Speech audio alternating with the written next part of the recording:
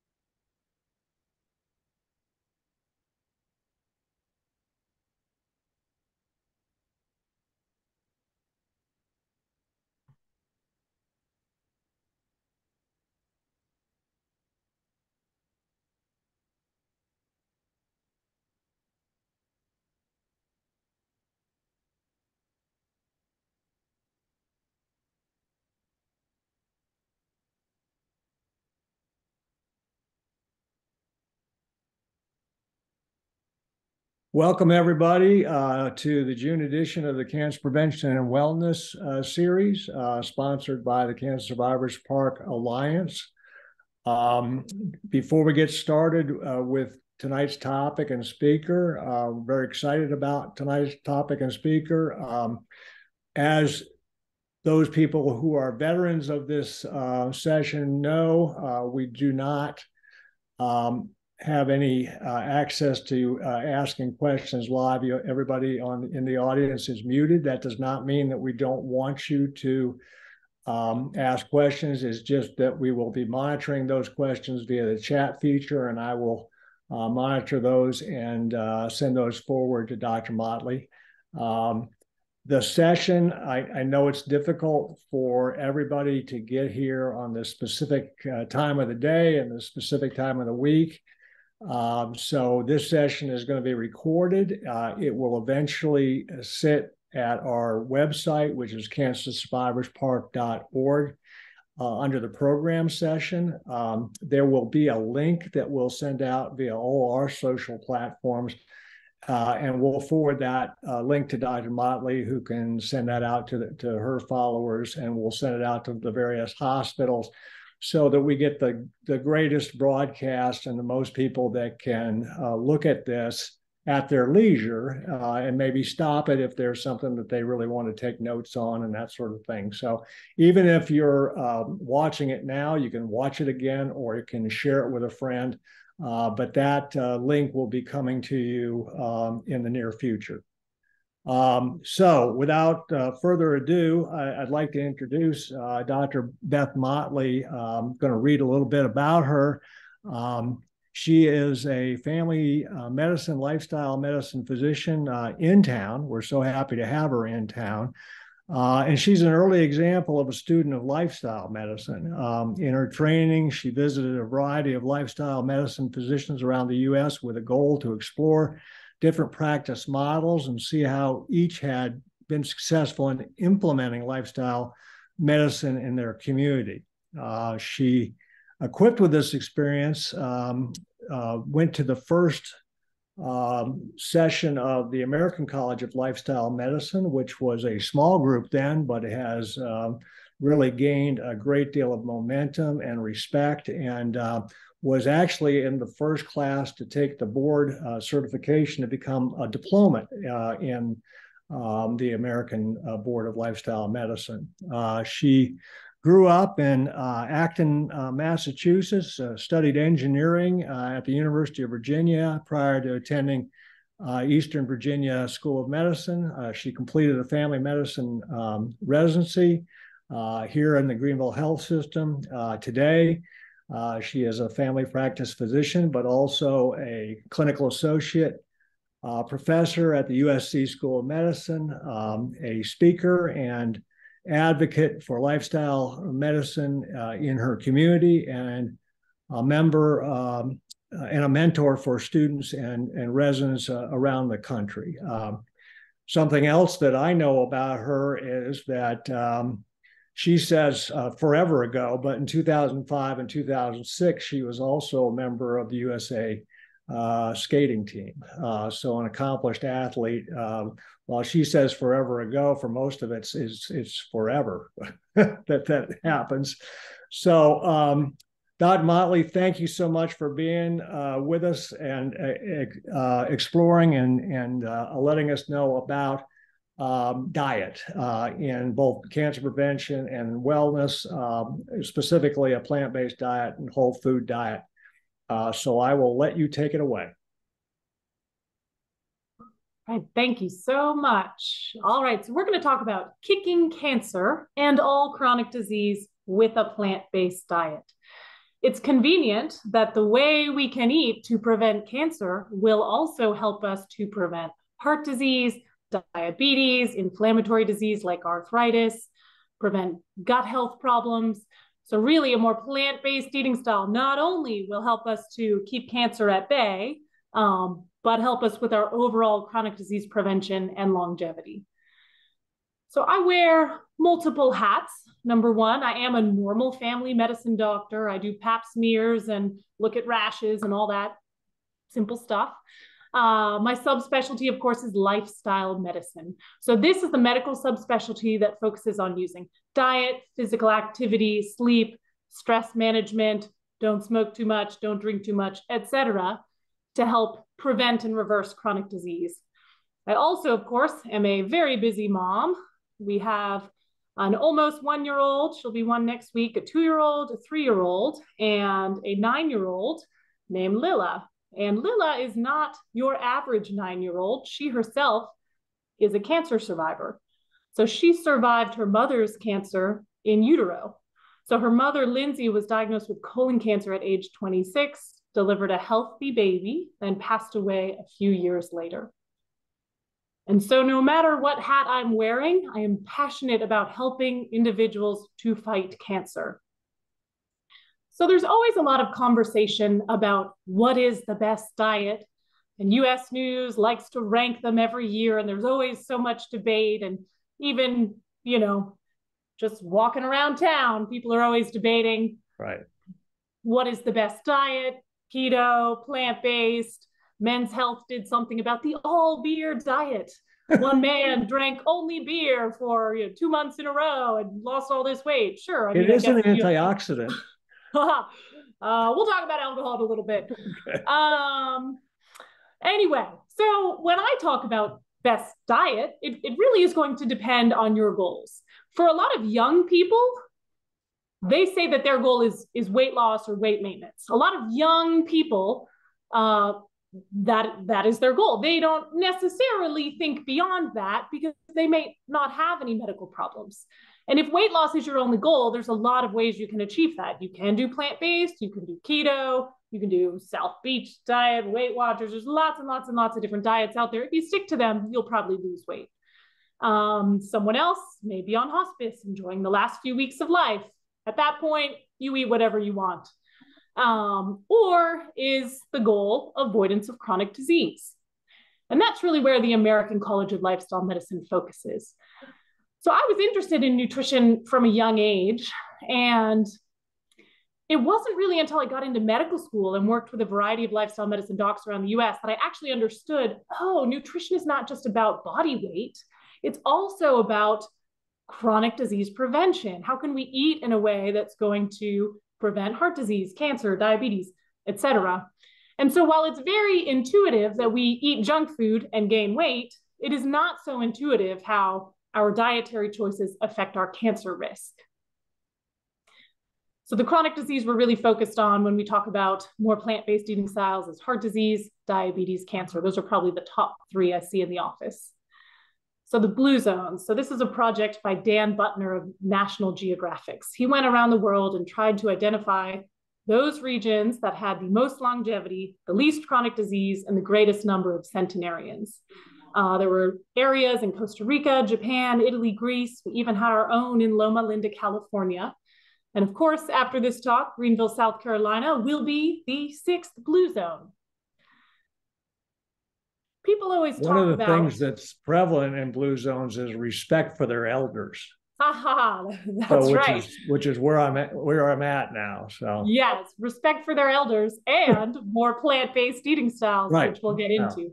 They have a list of 9 traits of these communities, but one of them was that all of these areas tended to follow a plant-based diet. So a diet that was at least 95% based in fruits, vegetables, whole grains, legumes. If you do the math on that, that means less than 100 calories per day or less than 700 calories per week in animal-based foods. And of course, each of these regions does it a little bit differently, but that really is the common theme, that they're following more plant-predominant eating styles. Right. So I often hear, oh, I have a family history of cancer, heart disease, whatever it is. When it comes to cancer, inherited genetic mutations play a major role in only about 5 to 10% of all cancers, meaning that 90 to 95% of all cancers are largely caused by lifestyle and environmental factors. There's a high prevalence of cancer in general, but really a small amount of these are due to genetic factors. So how can I eat to best avoid cancer and other chronic disease? We have several leading authorities that all recommend a more plant-based eating style. So how does a plant-based diet fight cancer? Well, through several mechanisms. To start, through phytochemicals. So phyto means plant, phytochemicals give plants their color and flavor and protect them from infection and predators. That includes lycopene, beta-carotene, vitamin C, folate, indoles, anthocyanins, resveratrol, etc. So lots of fancy words that can just be summed up as antioxidants. So these phytochemicals, these colorful chemicals in plants, are antioxidants. Antioxidants reduce inflammation, and reducing inflammation helps to fight cancer, right? So the more colorful your fruits and vegetables, the better. So let's look at this chart of nutrient density per calorie. So nutrient density refers to the amount of vitamins and minerals in a food per calorie. In turn, that makes it more antioxidant rich and more anti-inflammatory, right? So you can see right down at the bottom there, raw leafy vegetables. Those are going to be the most nutrient dense and the most anti-inflammatory foods on this list. So if you draw a line right in the middle here, we will see that above the line is our more animal-based foods. Below the line is the more plant-based foods. So if you want to influence your cancer risk with diet, the lower down we can eat on this chart, the better. And I often get patients who say, oh, I make scrambled eggs in the morning, but, I threw in a lot of vegetables. That's great that we're throwing in a lot of vegetables, but think about it. You've got 2,000 calories to spend every day for concept. Not that I really recommend counting calories, but we want to spend those calories on the most protective foods possible. Now, lung cancer is very much grounded in dietary factors. Obviously, there are lots of influences when it comes to lung cancer, smoking being a big one. But if you think about it, the alveoli in our lungs work to replenish our blood with oxygen. So with every breath we take, we are bathing our lungs in our blood, right? And so think about that food we're eating. If we're eating more anti-inflammatory plant-based foods, right? All those nutrients are going to go into our blood. That's what our lungs are going to see all the time. Same thing with asthma. It's not intuitive how diet can affect asthma risk, but it's really the same idea. If we can eat a more anti-inflammatory eating style, our lungs are going to see all of those nutrients in our blood and greatly improve our asthma outcomes. If you're interested in more detail on either of these, I would check out nutritionfacts.org. Michael Greger has some great videos, both on lung cancer and on asthma and what we can do with diet. So lung cancer occurs when cells in the lungs start growing uncontrollably. When people are exposed to things like tobacco smoke, pollution, or an inflammatory poor diet for a long time, we get chronic inflammation in the lungs. And this inflammation can damage the DNA in the cells and make them more likely to become cancerous, right? So again, both of these people might not think of as a dietary problem. And of course it is multifactorial, but we definitely have a lot of power with our diet to encourage our body in the anti-cancer direction. Another mechanism by which plant-based diets help to protect against cancer is through fiber. So plant-based diets are generally high in fiber, dietary fiber, which plays a vital role in maintaining a healthy digestive system. So high fiber foods such as fruits, vegetables, whole grains, beans can aid in regulating bowel movements and reducing the risk of colon cancer. Fiber also promotes a healthy gut microbiome, which is so important for cancer prevention and overall health. So the gut microbiome refers to the complex community of microorganisms that live in the GI tract. This includes bacteria, viruses, fungi, and other microbes. The gut microbiome plays a really important role in maintaining overall health and has a major impact on various aspects of our human physiology, like digestion, metabolism, immune function, and even mental health. So dietary fiber, which is found exclusively in plant-based foods, fiber is only found in plants. This serves as fuel or food for our gut microbiome. So here's how fiber interacts with the gut microbiome. So first, through fermentation. When we consume fiber, it passes through the stomach and small intestine, mostly undigested, and reaches the large intestine, or the colon. In the colon, certain types of gut bacteria ferment the fiber, breaking it down into short-chain fatty acids and gases. So short-chain fatty acids, such as butyrate and acetate, these serve as energy sources for the cells lining the colon and play an important role in maintaining gut health. The gut barrier function is also important. So fiber consumption has been associated with improved gut barrier function. The gut lining acts as a barrier, preventing harmful substances from crossing into the bloodstream. So those short chain fatty acids produced from fiber fermentation help to maintain the gut barrier by producing protective mucus and also by tightening the junctions in between those intestinal cells. So this can help prevent the passage of toxins, bacteria, and other harmful substances into the body. So a healthy gut microbiome is important in order for us to protect against chronic inflammation. And we know this chronic inflammation is associated with many diseases, including cancer. You know, Dr. Motley, sometimes when we start altering our lifestyle for better, like changing our diet and that sort of thing, we don't get immediate positive reinforcement. We don't get immediate results. We don't get the weight loss. We don't start feeling better. But there's literature out there that microbiome starts changing very quickly. Oh, yes. Yes, it does. Well, and a common thing people will tell me, oh, you know, I adopted a plant-based diet, but I was too gassy. I had to stop. Right. That's just really your gut microbiome changing. And sometimes people need to just stick with that for a little while. Sometimes I'll recommend a short-term digestive enzyme if people are dealing with bloating or gas. Right. And of course, there's going to be just more bulk in a plant-based diet, right? So you will feel physically more full. Some people get that confused. So like, oh, my stomach's bigger, I've gained weight. I'm like, I don't think so. I think that's just that you're eating more bulk. So when it comes to colorectal cancer, food comes in direct contact with our GI system, right? So we bathe our internal organs in that food that we are eating every day. So of course, diet matters so much when it comes to colorectal cancer. So this is an interesting study. It's a meta-analysis, meaning it's a study that's looking at many studies, looking at fecal weight and transit time to colon cancer risk. So they found that stool weight varied, right? Some people have smaller volumes of stool or smaller weight of stool. Other people have a much larger weight of stool. And this was inversely related to colon cancer risk. So basically, people who have larger stools have lower colon cancer risk. So stool weight in Western populations is low, not surprisingly. We tend to eat lower fiber diets, more animal-based and processed foods. And this is associated with increased colon cancer risk. So to the extent we can eat more bulk and more fiber, that will help to protect us from colon cancer. So the take-home point, fiber is only found in plant-based foods. It adds to stool bulk and transit speed and reduces colon cancer risk.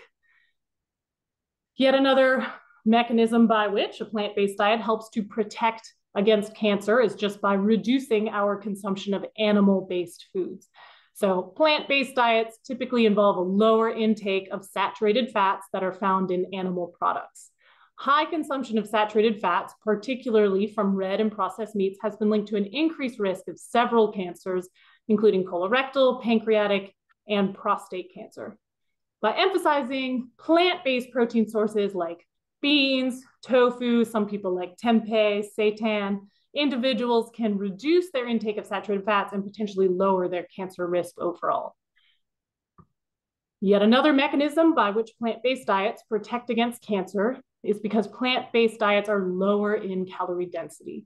So compared to more animal-rich, animal product-rich diets tend to be higher in calorie density. So this low calorie density eating style helps people to maintain a healthy weight, right? As we know, obesity is a known risk factor for several types of cancer, including breast, colorectal, and endometrial cancers.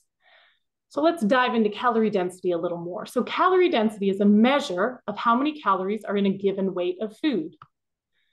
What does 500 calories look like in our stomach? We can see here the fruits and veggies, the potatoes, rice, and beans. These will physically fill us up. Our stomach stretches, those stretch receptors tell our brain we are full, and we naturally stop eating. Whereas meat, cheese, oil, not just those, but also more calorie-dense plant-based foods or more refined processed foods are going to be more dense in calories and easier to overeat. So low calorie density on the right, on the left. I'm sorry. Go ahead.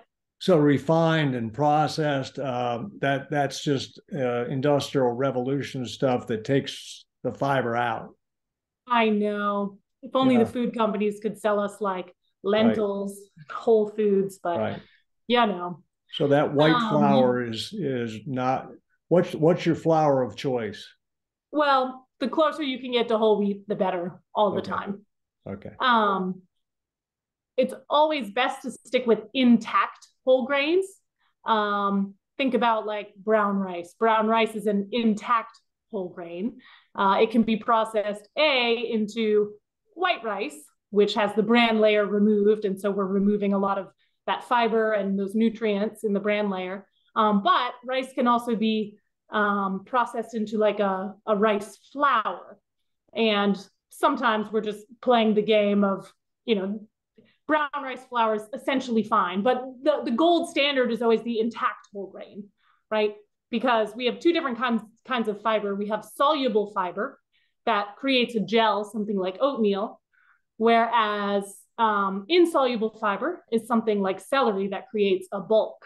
So when we process anything into a flour, while we maintain the soluble fiber, we do break down some of that insoluble fiber. So I think the key for most people, just focus on big picture plant-based. That's more of just a detail item about focusing on more intact whole grains as much as possible. So let's dive into this calorie density a little more. So on the left here, here's our column of some of our lower calorie density foods. These are all 100 to 600 calories per pound: fruits, vegetables, whole grains, beans. And then as we move to the right, higher calorie density, of course, that's the meat, the cheese. The oil really needs to be in its own column because that's 4,000 calories per pound. But then also some of these more dense plant-based foods like peanut butter, which is so delicious, that really packs in a lot of calories in one little tablespoon. Things like granolas, energy bars, chips, crackers, cookies, all those things are going to be more dense in calories and easier to overeat. What's interesting is that most of the animal kingdom out there, they're using their stomach to tell them when they're done eating.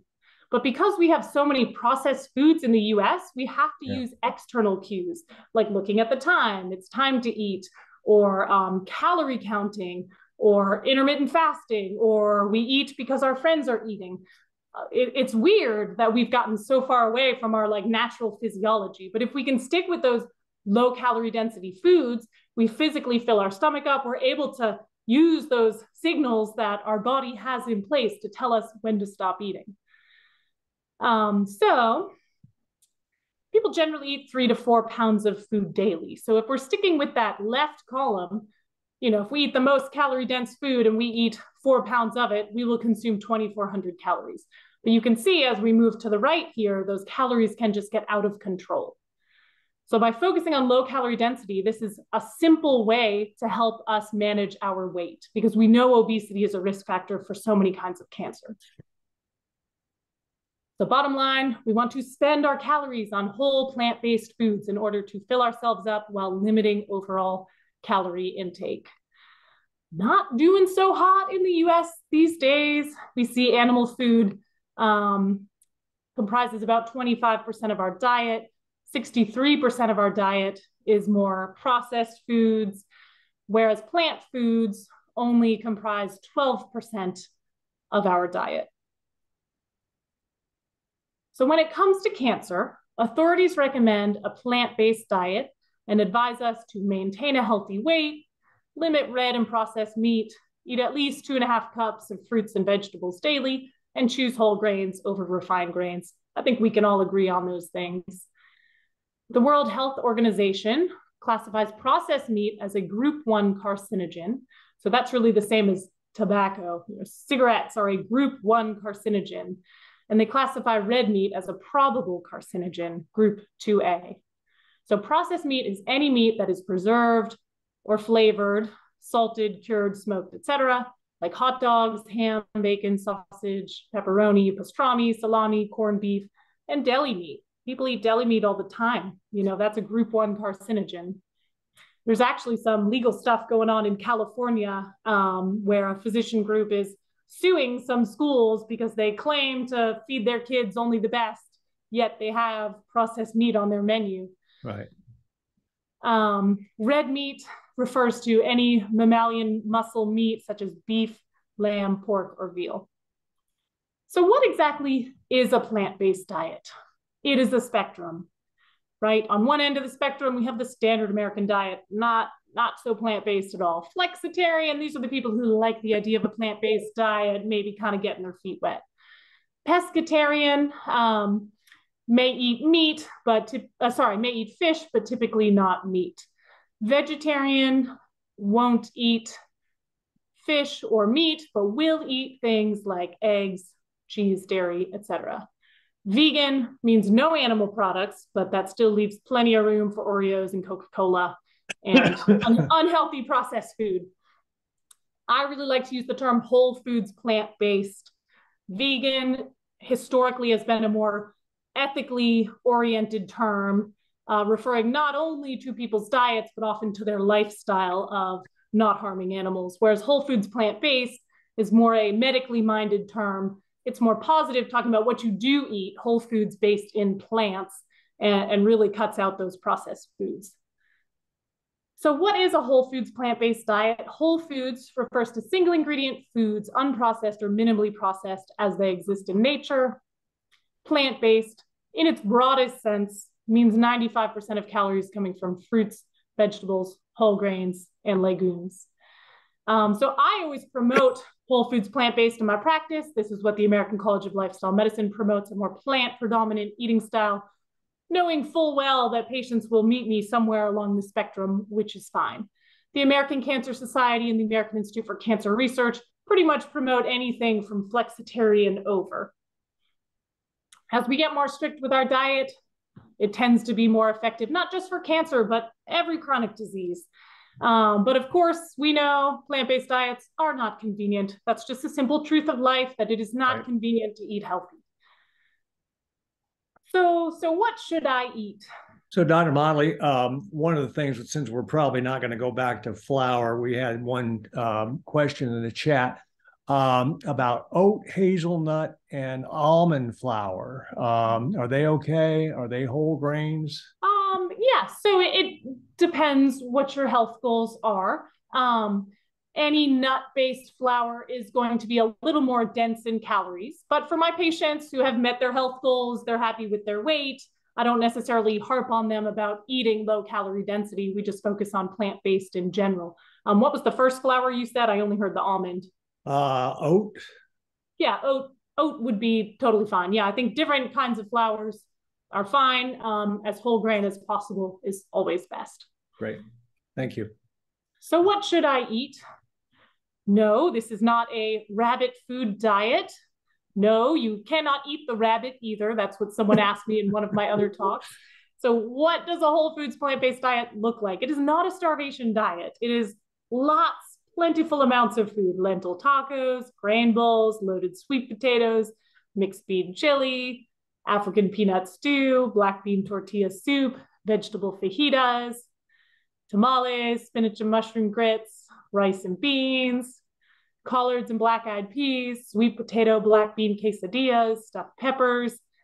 It can be fancy if you want it to be fancy. Well, it's colorful. This is an example of what I ate for many years in my medical training when I was in survival mode: frozen vegetables, canned beans, microwave sweet potatoes. It got to the point where I started to have some keratonemia from all the potatoes I was eating, which my attendings got a kick out of.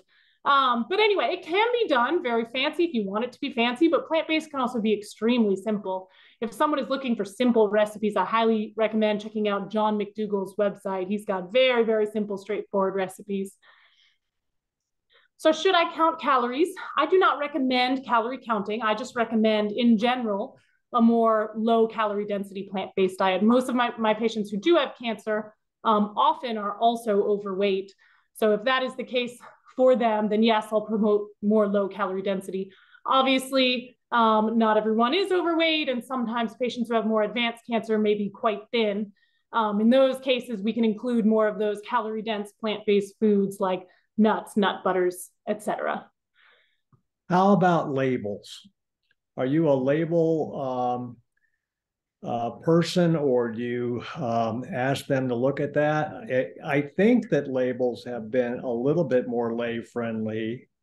Yeah, they're getting late, there. but it's still a kind of a deterrent.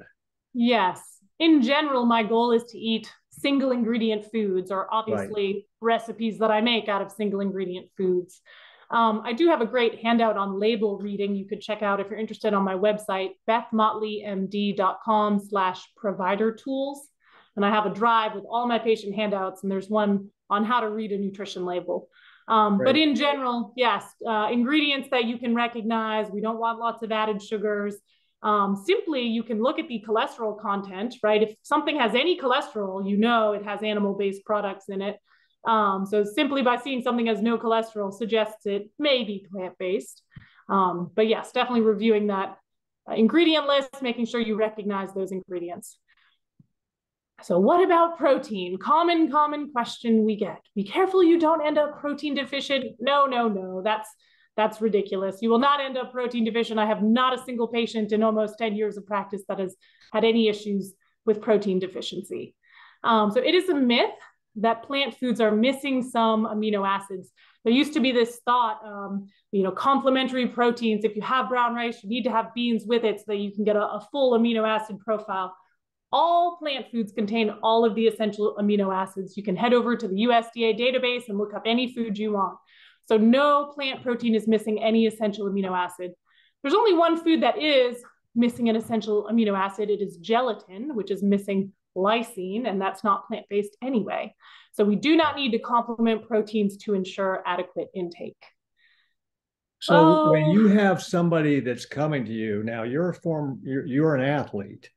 Yep. So somebody who's practicing for football or a long distance runner or something like that, and maybe their advisor, their parents are worried that plant-based is not going to get them the same degree of muscle strength and that sort of thing, or VO2 max or that sort of thing for a long distance runner. Are you able to give them information that says not true? Right. So athletes do need more protein. They need more calories overall. Right. And plant-based foods are going to be the best when it comes to recovery and muscle repair, right? Sometimes people, after a real bad workout, they go take some ibuprofen, but no need for ibuprofen when you're eating more plant-based, because that's going to speed up our muscle repair. There's an endurance athlete named Brendan Brazier, and that's a lot of what he talked about. Because he ate fully plant-based, he felt his recovery was faster and he was able to train more frequently, which allowed him to be a better athlete. There's some great groups to check out. So the No Meat Athlete is Great group to follow. And then also the Game Changers documentary has been really popular. And then also the Engine 2 Diet would be a popular book for people interested in performance and athleticism. The common question I get, what about alcohol? Oh, it always kills me. Every October is Breast Cancer Awareness Month, and that means we need to drink more alcohol, right? No, we should not be drinking alcohol when it comes to cancer. So it is a myth that some alcohol is protective against cancer. So the World Health Organization classifies alcohol as a definitive breast carcinogen and states that no amount of alcohol is safe when it comes to cancer risk. That's a pretty big statement. Drinking a bottle of wine per week, which is like 5 glasses of wine in a week, is equivalent to smoking 5 to 10 cigarettes in terms of absolute cancer risk. So I guess if you do the math on that, 1 glass of wine is really equivalent to 1 to 2 cigarettes when it comes to cancer risk. And so that includes red wine. Huh? That includes the red wine. That includes all alcohol. Right. Red wine does contain a compound that is protective and works more like an aromatase inhibitor. So red wine contains a carcinogen, but also contains something that can help in cancer. So if you have to drink, choose red wine. However, I still think alcohol is not a health food, not going to be good to consume when we have cancer. You're better off. Is red wine part of the Mediterranean diet? Well, is that included? Mediterranean diet. Yes, Mediterranean diet is a huge improvement from a standard American diet. Right. And I think we can improve further from the Mediterranean diet. So when you look at whole foods plant-based versus Mediterranean, whole foods plant-based usually has a little bit of a leg up. Both, again, are huge improvements from a standard American diet. And for some people who are not willing to go whole foods plant-based, Mediterranean may be a good place for them to land. I think a few improvements that could be made on the Mediterranean diet would be reducing the alcohol, reducing the olive oil, especially in the US. So many people are overweight that adds 120 calories per tablespoon and just makes our food artificially more calorie dense than it normally would be. If you've got a little bowl of steamed broccoli, maybe it's got 30 calories, but now let's say you've sauteed it in 2 tablespoons of oil, that will be 270 calories. So for most of my patients who are looking to lose weight, I don't recommend any oils. Okay. So yeah, I think Mediterranean diet, huge improvement from standard American diet. I still think it could be perfected a little more. Thank you. So what about sugar? So it is a myth that sugar causes cancer to grow faster. All cells, including cancer cells, depend on sugar or glucose for energy, but sugar does not selectively speed cancer growth, and avoiding sugar does not slow growth. And the problem with attempting to avoid sugar, right, that really is more of a low-carb eating style. That's going to mean typically people are going to be eating more animal-based foods. So low carb, while that can help in certain brain cancers and seizure disorders, would not be the best choice when it comes to cancer. But you still shouldn't eat too much refined sugar, because for a lot of people, sugar leads to weight gain. It also makes our food artificially more delicious than it should be and causes people to overeat. So be careful with sugar in general. Of course, soda is not a health food, but it does not selectively cause cancer cells to grow faster. Another common question, what about dairy? So dairy is a health food is a myth. No, dairy is not a health food. And I think this is something that our society is coming around on. I mean, when I grew up, even into college, medical school, I drank milk because I thought it was healthy. And it really wasn't until I was in medical school. I just couldn't believe it. I just couldn't believe dairy was not healthy until I really started to review the literature on my own. USDA is pretty compelling. They do a good job with their marketing. So all animal-based foods contain some sex hormone like estrogen or growth hormone. So dairy is naturally a hormonal substance. And dairy is associated with several hormonal conditions. Acne is a huge one I see in the office all the time. First thing I tell patients is, let's cut out the dairy, and that often clears up acne right off the bat. Dairy can also present some issues with male fertility, premature puberty. If you think about it, children are exposed to greater amounts of hormone at a young age. It can cause them to hit puberty at a young age, and also prostate cancer. So this is an interesting study looking at milk and prostate cancer cells. So they put prostate cancer cells in a petri dish and exposed them either to organic cow's milk or almond milk. The result, they found that cow's milk stimulated the growth of prostate cancer cells in all 14 trials, increasing cancer growth rate by 30%, while almond milk suppressed cancer cell growth by greater than 30%. That's pretty significant. So casein and IGF-1 promote initiation, promotion, and progression of cancer, right? So cows are supposed to weigh 1,000 pounds after a year, right? Which is apparently 17 times their birth weight. And so it is because dairy is such a naturally hormonal food containing casein and these growth factors like IGF-1 that promotes growth in the cow. So that's great for the cow, but what we don't want is to promote growth of cancer cells. So dairy, breast milk is of course wonderful in infancy, but beyond infancy, we really don't need to be consuming dairy. A high calcium intake, whether through supplements or food, is linked to prostate cancer. Men should try to get, but not exceed, recommended levels of calcium, mainly through food sources. So beans, greens, great place to get your calcium. What about soy? This is another common area of confusion. So people often think soy increases cancer risk. Soybeans contain a class of phytoestrogens called isoflavones. So phyto meaning plant, estrogen. So an isoflavone is a plant-derived chemical that may look like estrogen. So then people think, oh, okay, so soy has an estrogen-like effect. Oh, okay, soy causes breast cancer. It is just not that simple. So soy is a selective estrogen receptor modulator, right? So estrogen has an affinity for these alpha receptors throughout the body, whereas soy has an affinity for more of the beta estrogen receptors throughout the body. So soy has a different effect on different tissues, and that will depend on the ratio of the alpha to the beta estrogen receptors. So overall, soy is going to lower breast cancer risk, so that's an anti-estrogenic effect, but also is going to help alleviate menopausal hot flashes, which is a pro-estrogenic effect. If you have any doubts about soy, definitely check out the American Cancer Society, the American Institute for Cancer Research, the American College of Lifestyle Medicine. The information is there. Soy, not only does it not promote cancer, but it is protective against cancer.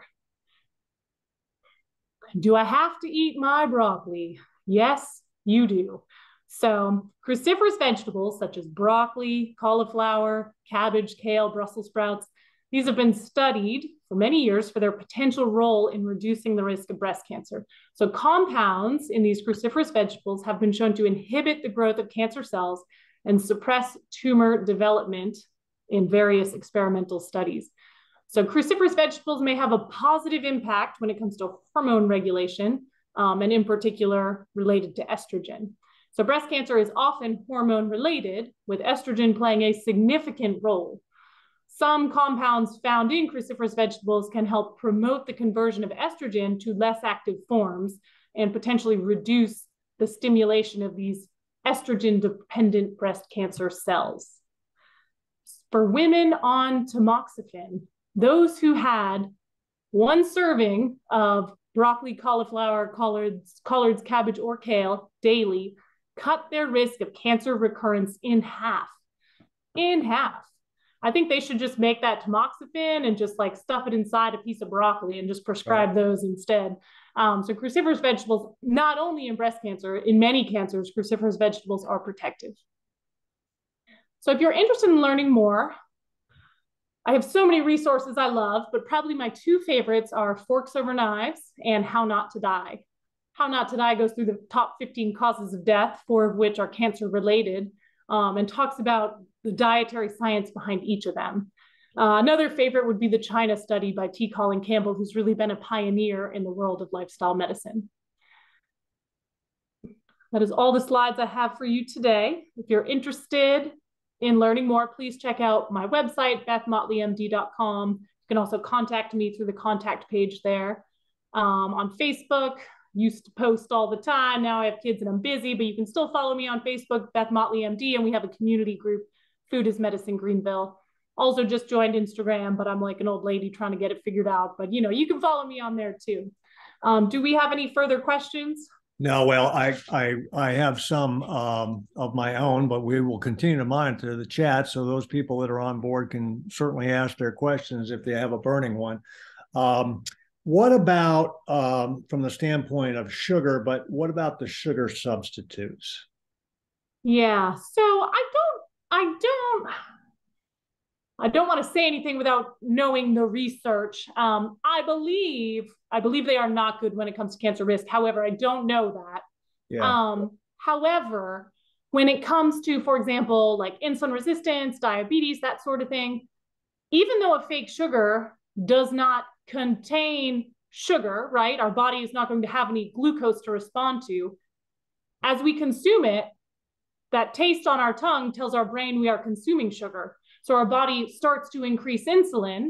The insulin realizes there's nothing out there to bring inside the cells. So it takes what it can get. And so that can cause people to actually become a little bit hypoglycemic, meaning they can actually have lower blood sugar after consuming fake sugars. I think also part of the problem is that we live in a world where food is just addictive, right? We add salt, sugar, and fat to all of our food. It's hyper palatable. It's just so easy to overeat. So I think the biggest problem is just really from like a food addiction standpoint. Sugar makes food, hyper palatable, easier to overeat, leads to weight gain, leads to cravings. To the extent you can just use fruit, dates are always my like indulgence when I really need something, or frozen cherries. Also, I just thaw some of those out, or if it's a hot day, I just eat them frozen. But if we can find a better way to get that sugar craving, I think that's always better. How about honey syrup? Yeah, so honey is a common question we get because I promote a more plant-based diet. The ethical vegans are often debating honey. So from more of a health standpoint, honey, is similar to other simple sugars. It's always fine to use a little, if you're making tea or something, having a little bit of sugar is not a big deal. The problem is when someone uses a lot of it or really has terrible sugar cravings. Somebody brought up monk fruit. I have never heard of monk fruit. Yeah, monk fruit is another plant-based sweetener, comes from a plant, of course. I don't know enough about the research on monk fruit, but I can only guess that it's similar to other non-nutritive sweeteners and that it tricks our brain into thinking we're getting something, which can cause us to release more insulin. I'm only guessing, but right. Yeah. I used to use some of those, but I've weaned myself off them over time. One of the things LC has put in our chat, the contact for the website. So there's a link there for you to get to Beth's to Dr. Motley's website. From the standpoint, one of the first pictures you showed is your beautiful family. So how do you deal with plant-based that you and your husband are trying to do, and then also feeding the kids, and then Lila does a sleepover, and we don't expect this. Yes. How do you navigate that? So I became enlightened to plant-based diets when I was in medical school, and I worked with a variety of docs around the US that, promoted more plant-based diets. And I decided, I said, okay, this is great. I'm going to do 95% plant-based because that's what they do in the blue zones. And I actually found 95% to be really difficult because people are like, oh, you're okay with some cheese sometimes, right? You do chicken once in a while, like you're okay with fish tonight. And I just found it was too hard. We're just not in a society that promotes a 95% plant-based diet. I just said, you know what, I'm just going 100%. And that's, what I did. And had my husband read How Not to Die, which got him on board, which was great.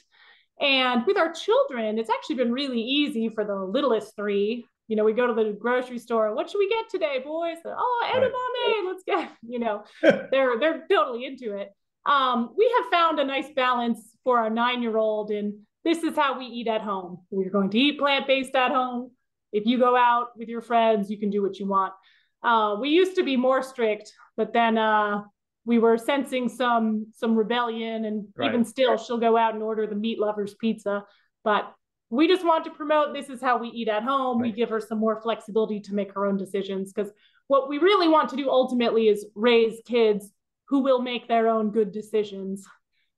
Right. And obviously they have the school cafeteria, which may not follow these rules. And honestly, while we should have better options in our hospital cafeteria, how would you rate the hospital cafeteria as far as? I did fine in residency. I felt there were always options. I'd often get beans and a baked potato, and they had vegetables and fruit. I did fine.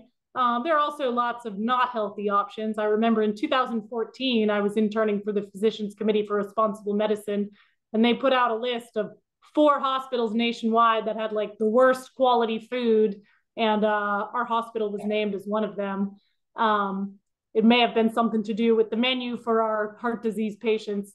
But anyway, I actually find that I don't know so much. I don't do as much inpatient medicine, so I don't necessarily see what the patients are getting these days, but at least for us staff, not so bad. And I know a lot of hospital systems nationwide have moved towards providing a plant-based option on the patient menu, which is great. I know a few hospital systems now actually serve more plant-based eating styles for their heart disease patients.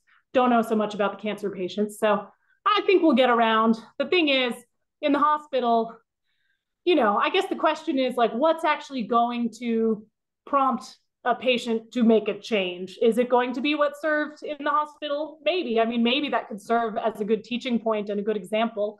I don't know. Is that really going to create sustainable change? I don't know. Right. Is there information in some source for creating a blue zone in Greenville, upstate? Yes, there's something called the Blue Zone Solutions. And I was actually looking into this. I think I actually filled it out and tried to get the Blue Zones team to come to Greenville many years ago. The problem is I think we're doing too well in Greenville. I think they really want the big projects, but Greenville has a glowing community. I think we're actually very plant-based friendly. There are lots of great groups you can join, like the Greenville Vegan Society, or there's a group on meetup.com called Greenville, South Carolina Whole Foods Plant-Based.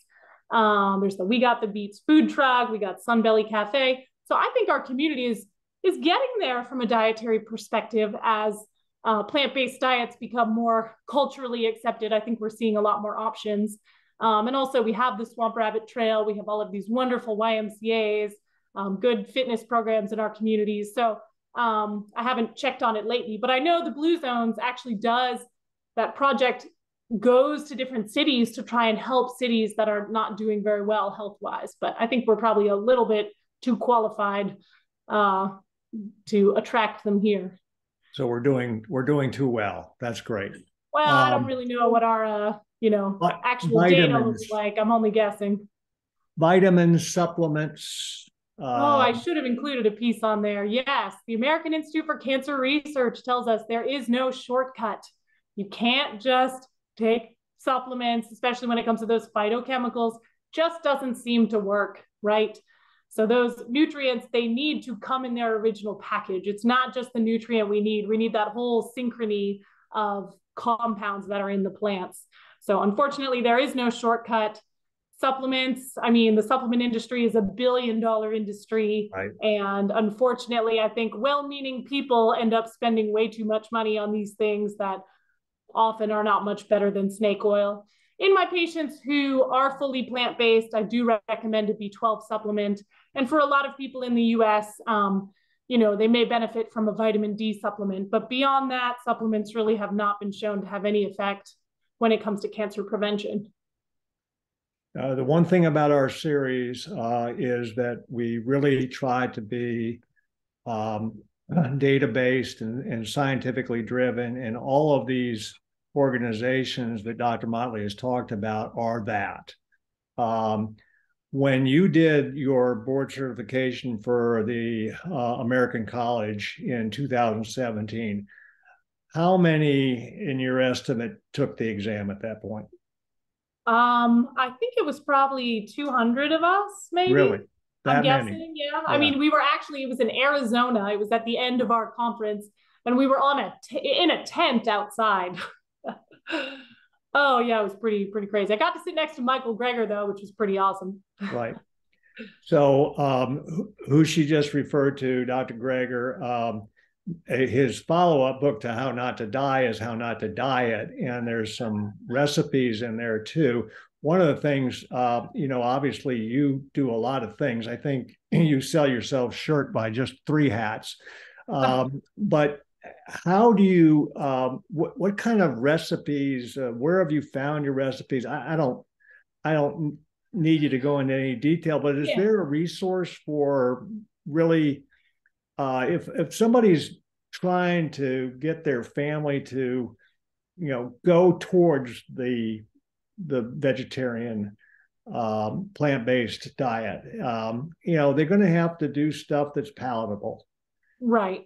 And so where does that exist? And, for your situation, I mean, when do you have time to do it? Right. So first of all, you never label anything as vegan. That's a good way to get like nobody to eat what you make. You can start with familiar things. Like, for example, we make tacos all the time. You can do them with black beans and roasted cauliflower and lentils, and you can put all sorts of stuff in tacos. That's a great option. Really, a lot of those slides I showed you, I mean, a lot of these are pretty straightforward foods. Tacos, grain bowls are easy. You just put a grain, it's basically a grain and a bean and then whatever else you want there. This one you can see is more Asian style because it's got the edamame and avocado and some nori, some sesame seeds, etc. But you can also make a grain bowl that's got more of a Mexican flair, with brown rice and sweet potatoes, black beans, pico de gallo, that sort of thing. We often make soups in bulk. We also have an Instapot. We make beans in bulk. And those sort of things are just real easy and last a while. I do on my website, if you go to my provider tools page, in my drive, I have a handout called Recipes and Restaurants. It has a list of some of my favorite websites when it comes to plant-based eating. But really, there's no one size fits all. I'm really a simple chef. I like real straightforward stuff. I don't want to spend more than like 20, 30 minutes preparing food for the family. But some people are foodies and they really like fancy, delicious food. So there's websites on there for everyone. So you don't need to be too exotic. I mean, most of the things on this page are pretty straightforward. For years, I didn't do tofu because I wasn't into it. But lately, we've started incorporating it. So just because it's vegan does not mean it, or plant-based does not mean it has to be scary and unfamiliar. There's lots of good food that you can make. Have you found some exceptions to people who have inflammatory bowel? Inflammatory bowel disease is tricky because just the matter of transitioning towards a plant-based diet, it can just be very hard on your gut microbiome. It can take a long time to overcome. There's a wonderful book I recommend to people called Fiber Fueled by Dr. Bulsiewicz, who's actually in Charleston, which is awesome. I've been waiting for years for someone to write the book on gut health, especially when it comes to gut health. There's so much misinformation out there. He is an MD and has a lot more letters after his name. I don't know what they all mean. Right. But he has a strong research background and really knows what he's talking about, and also has the clinical experience. So gut health is tricky. And for some people, we need to start with pretty limited diets just based on what they tolerate. And then we start to incorporate more of those. But definitely the fiber fueled book would be a great place to start. Okay. Well, Dr. Motley, thank you so much for putting this all together and the work you did towards getting us a really all-inclusive lecture. Again, the website is out there.